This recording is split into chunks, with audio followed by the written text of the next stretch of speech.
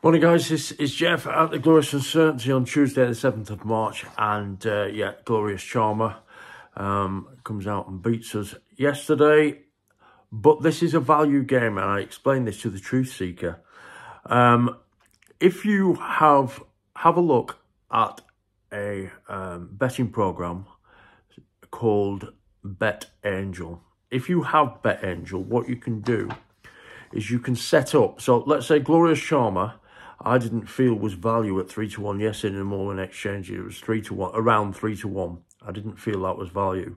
Now it went out again to I think it was 13 to 2.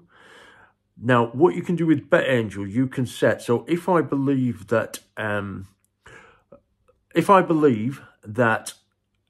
Glorious Charmer is value at twice those odds at 6 to 1, then you can set up Bet Angel to buy into the horse at 6 to 1 at the exchanges.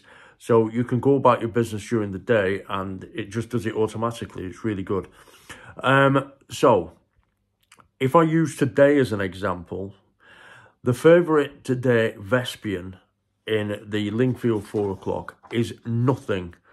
9 to 4 is nothing. That horse would have to be 5 to 1 for me to buy into that horse for it to be value. Okay, so if I set Bet Angel to buy in at 5 to 1 at a given amount, a given stake, that would then prove to be value. Then I've bought into the horse at value. But on the morning prices, it is very, very difficult for me to buy into the horse at value price. But I can set Bet Angel to buy into the horse at the exchanges if it makes the given amount, the given odds, so it thus then becomes value.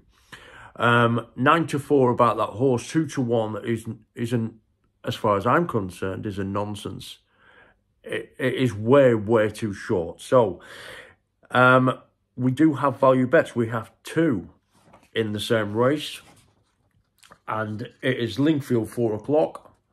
We have Lahoo 5 to 1, Ladbrokes best odds guarantee, 7 points on that. And in the same race, Gannon Glory 100 to 30, bet 365. That's holding strong at around that.